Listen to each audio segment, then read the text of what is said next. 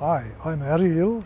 The building behind me is number 10 Church Street in Mossel Bay. It's one of the town's oldest historical buildings. When it was built by Messrs. E. Mayer and Company in 1857, the resident magistrate described the property as the most commodious and extensive in the village.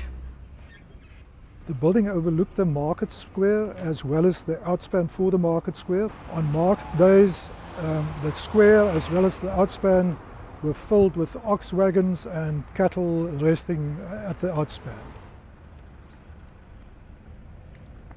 The building was transferred from E. Mayer and Company to Hawes and Company in 1861.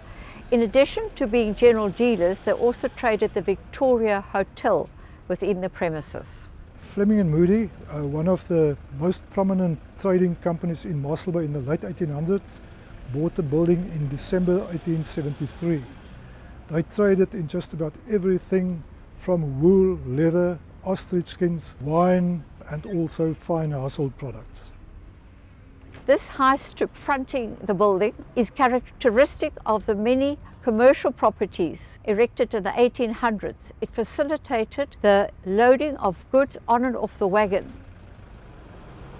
Fleming and Moody also upgraded the interior of the building, including the interior decoration which they attended to.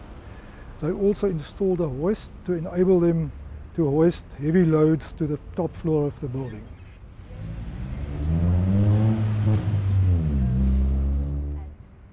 During this time, the building was fitted with water tanks and pumps for fire protection.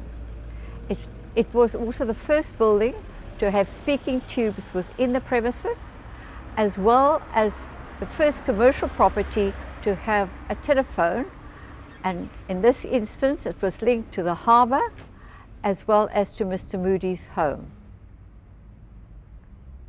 When Fleming and Company was disbanded in 1886, the property transferred to Matari, Bruins and Company. During the First World War, Matari and Bruins were interned as they were German immigrants, and they'd lost all their assets.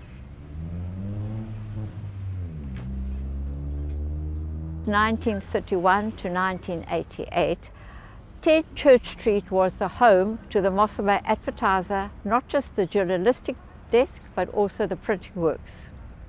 For many people, it is still known as the Advertiser Building.